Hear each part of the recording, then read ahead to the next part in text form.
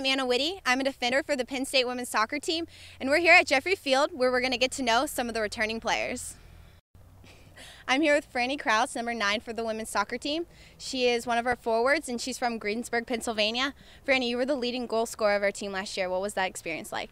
It was an awesome experience, but all the credit goes to my teammates and the people around me who gave me the balls and gave me the opportunity to make the team a special place. So I really appreciate it from my teammates, and hopefully this year goes well too. What are some of the reasons why you chose Penn State?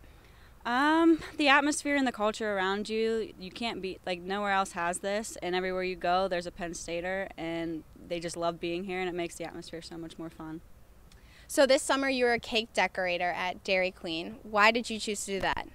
It kind of just fell into place. My friends worked there, and they were looking for a cake decorator, and they knew from just birthday cakes that I made for fun that I liked to do it. So I went on the job and I got it, and every day was something different, and I loved doing it, and I would continue to do it now if I could, but soccer kind of takes over. Okay, thank you, Frannie.